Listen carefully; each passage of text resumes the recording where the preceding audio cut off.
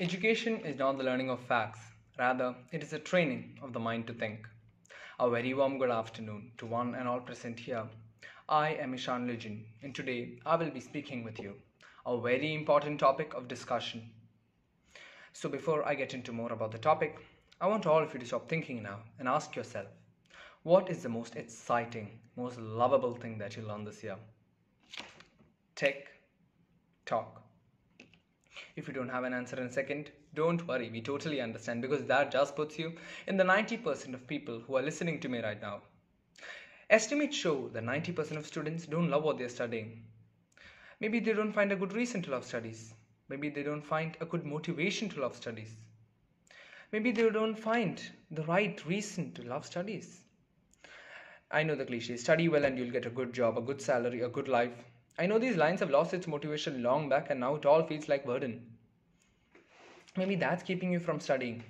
Maybe you just feel that it's all burden. But I will tell you the real reason to love studies, the real cost of education. So I will be referring to them as the 3 gifts of education. So for me to explain to you the first gift of education, I want you to stop thinking and ask yourself, when was the first time I went to kindergarten? And then I want you to go more into the memory and remember the day. It was your first day of kindergarten.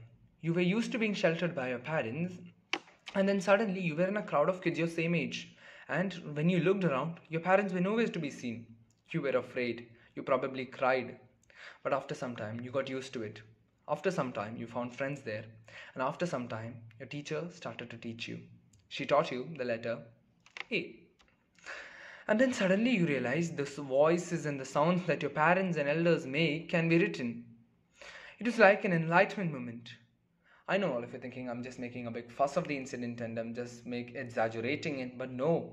When these things happen in our life, it all happens with the same level of wonder and awe that I'm referring to right now. You went home. You started recognizing the letter A everywhere, in your father's newspaper, in your mother's magazine, and you had this special feeling inside you. That was called self-respect, because you were feeling like you were becoming like your parents, and a child's greatest dream is to become like their parents. Then you started feeling elder to your younger brother or sister because now you knew things they didn't, and that feeling was maturity.